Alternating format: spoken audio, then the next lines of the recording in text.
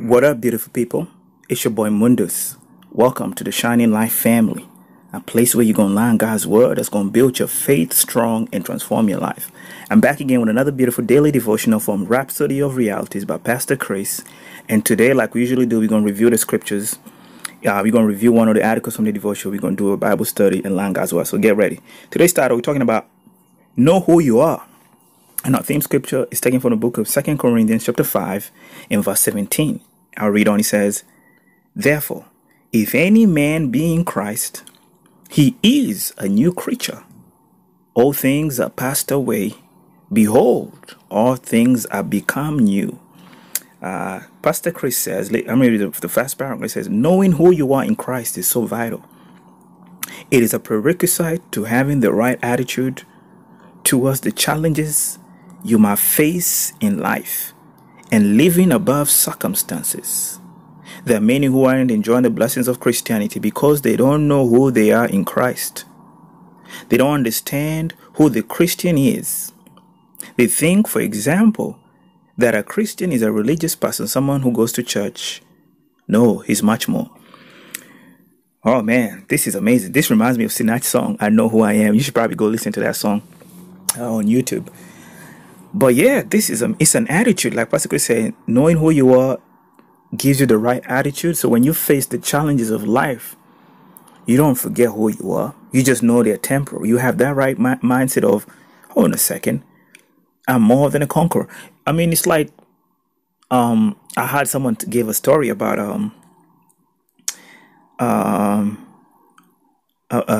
there was an accident outside his house. And he went to look, and it was like a BMW that had hit a pole. And when they went to look outside, they just saw the pole was kind of ripped off from the ground, but there was no single dent on the BMW. The people inside were perfectly fine; they were perfectly okay, but the pole was totally damaged. The car was totally fine. You know why? Because the BMWs they give that. They have that seal of manufacturing, that thing of craftsmanship. They say that if you drive in our cars, you're safe. You have comfort, you have safety. So like they know. If you buy a BMW, you know what you're getting. You're getting comfort, you're getting safety. That's despite of how deadly the accident can be, you have a higher chance of surviving if you're in a BMW. That's like their USP, their selling proposition of, or even Volvos, or even like a Ferrari. They have like a special marketing thing. I don't know, USP. What makes it special? What makes our brand unique? Because they know if you drive in a Beamer or if you drive in a Mercedes Benz, you'll be in safety. You're driving comfort. You're driving luxury. They know that car. And people that buy those cars, they put their trust in there. And it's like, oh yeah, I'm driving a Beamer, I'll be safe. I'm saying that to say, you need to know what you're made of, your substance. Such that no matter the challenges that of life come up, you're now moved because you know, man, I'm more than a conqueror. The greater one lives in me. It says, if any man be in Christ, this is a new person. This is not the same man that came from Adam. This is not the same man that when God said, let us create man in our image. No, this is not that same man. This is amazing. In Genesis, God said, let us create man in our image, in our likeness. And they made man. And then we all came from Adam. But there was the Bible talks about a second Adam. Adam was the first man, right? But there was a second man.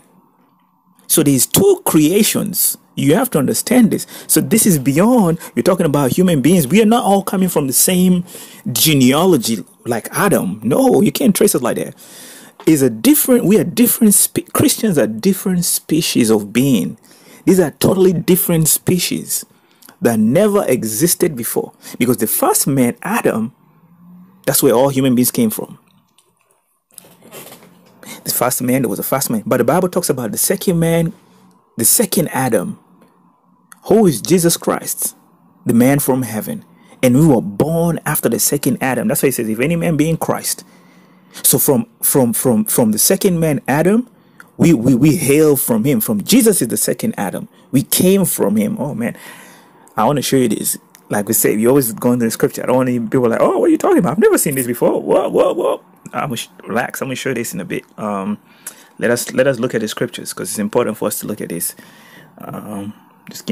So yeah, let's look at this. Oh, hold on. It's in First Corinthians chapter 1 and verse 15.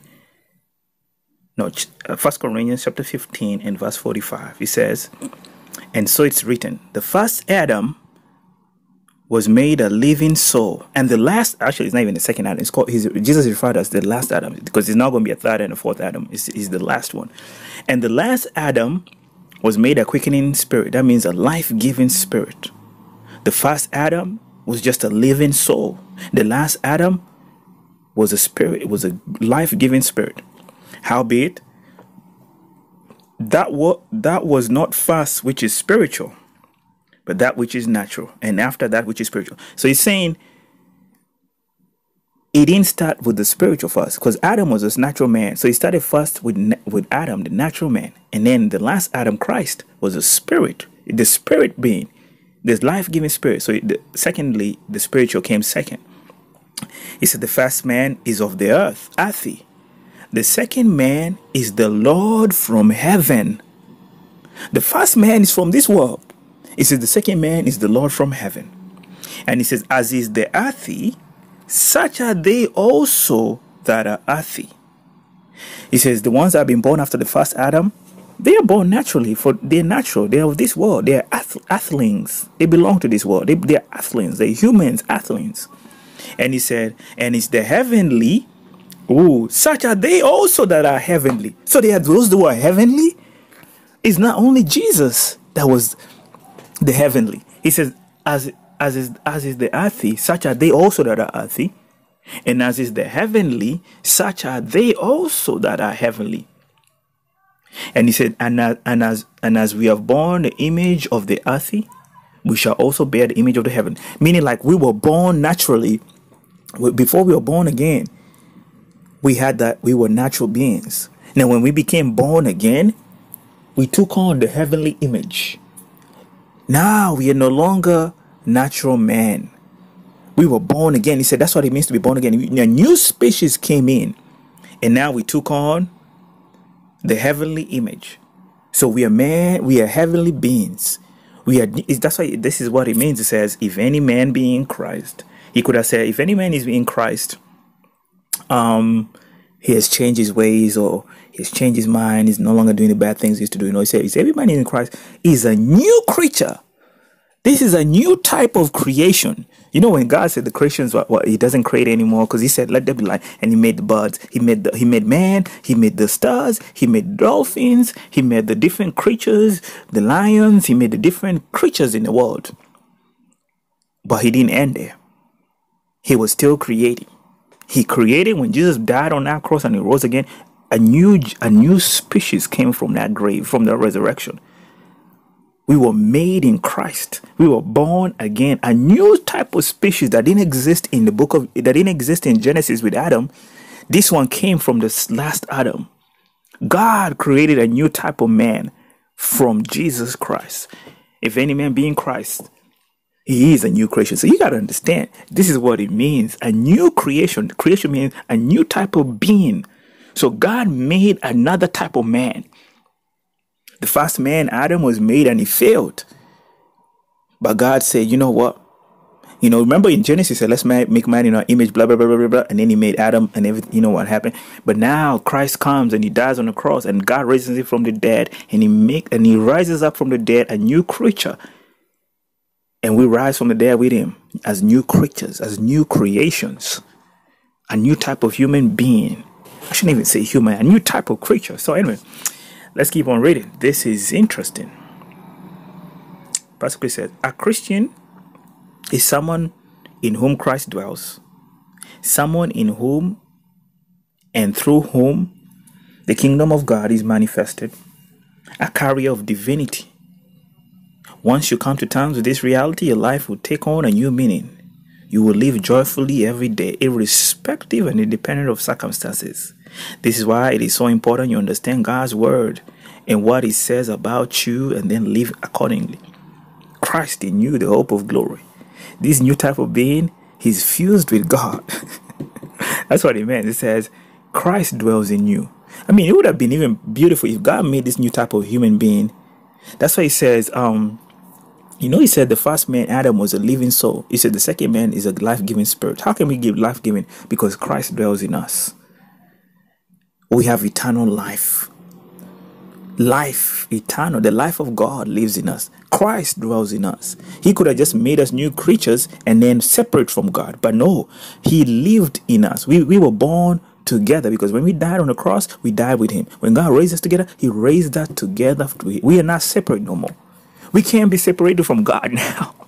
He didn't make us independent from him. No, this new creature is united with God because Christ lives in us.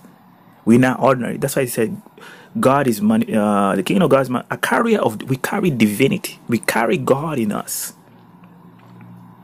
Man. Let me read on. He says, the Bible says Jesus wasn't only delivered to death on account of your sins. He was also raised for your justification. Romans chapter 4 verse 25. What does it mean to be justified? It means to be declared not guilty, meaning that in the mind of justice, in the eyes of God, you never sinned, therefore no charges against you. Wow. See why it is so wrong for Christians to say, oh, we were just sinners saved by grace. No, you never sinned. You were never a sinner. The world was sinners and God saved them. But when Jesus, he just said Jesus died on the cross for the whole world, not for Christians. He died on the whole for the whole world. He was nailed on the cross. He went to hell. But when God raised him from the dead, he was not raised from the dead with the same sin. He was raised a new creature, and we were raised together a new creation. We were born out of death. That means there's no past. Oh, can you see this? Look. He says, if any man be in Christ, he is a new creature. All things are passed away. Behold, he says, look, all things have become new.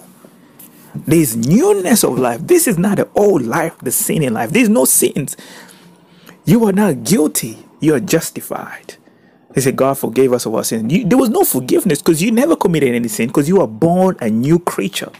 This creature never existed before, so you couldn't even charge him on any sins, because he was never in this world before. He only came into existence when Christ was raised from the dead. So you can't say, oh, you committed those crimes before. There was no crimes, because this is a new type of species that never existed. So that means you're justified. Justification means, like, in the minds of justice, you are not guilty. No one can bring any accusations. But remember, you used to do this. That was the old man. If any man is in Christ. Now you are in Christ. You are a new type of creature. A new species that never existed before. That is sinless. That is righteous. That is not guilty. You are not guilty. Man. This is deep. Are we talking about who we are, right? We're trying to know who we are as Christians. Now, Pastor said, now you can further appreciate what the Bible says. You are holy, unblameable, and reprovable in the sight of God. That's Colossians chapter 1 verse 22. It is because the Christian is a new creature. Therefore, if any man be in Christ, he is a new creature. All things are passed away. Behold, all things are become new. We just read that. You are a brand new species of being that never existed before. That is why God can declare you acquitted, because there's nothing to judge since you have a brand new life. This is what we're talking about. We can't be judged because we were never in the sin before. You can't. The old person died when Christ. He said we were united with Christ on the cross. When he died, we died. That old man died, buried, completely dead. But when Christ rose again, he didn't rise back with the old man with the old sins. He rose back a new creature. He says the second Adam is a living spirit. We rose together from the dead, not the same way we were, but a brand new spirit. That's why it says, man, you got to be born again. It's a new birth.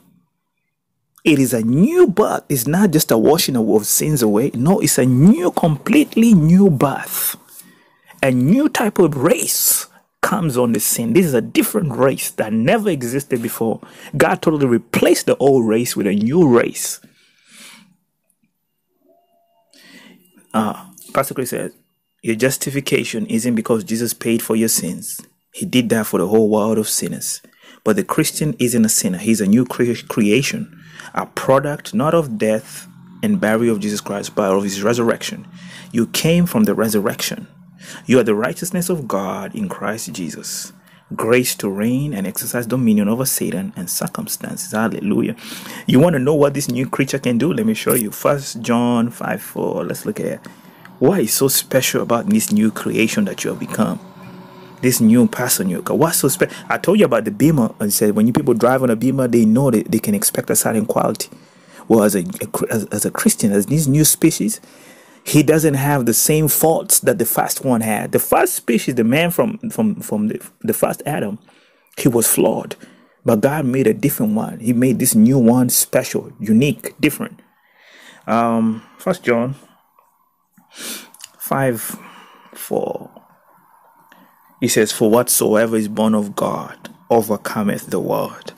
And this is the victory that overcometh the world, even our faith. Who is he that overcometh the world but he that believeth that Jesus is the Son of God?" Who is that? The Christian. He says this new species overcomes the world. He's not going to overcome it. It won't happen sometime in the future. He says, whatsoever is born of God overcometh the world. This new creature cannot fail. That's what it means. He says he overcometh the world. Everything that exists in the world, this new creature has overcome it. That means there's no failure for this new creature. This species cannot fail. Oh man, I'm excited just learning this. Oh my goodness. There's no failure for me? You mean I'm an overcomer? He said we shall overcome. No, there's no we shall overcome. We have overcome. We are not going to overcome. We have overcome. He says, whatsoever is born of God. I am born of God. That means I've overcome the world. I've overcome the world and its systems. I've overcome the world and its failures. I've overcome the world and its economics and economies. I've overcome the world and its sicknesses and diseases. I have overcome the world and its lies and deceit. I've overcome the world and its lusts. I've overcome the world and sin. That's why he says sin shall not have dominion over you. Sin cannot have dominion over this new creature. He's superior to the devil. He's superior to demons.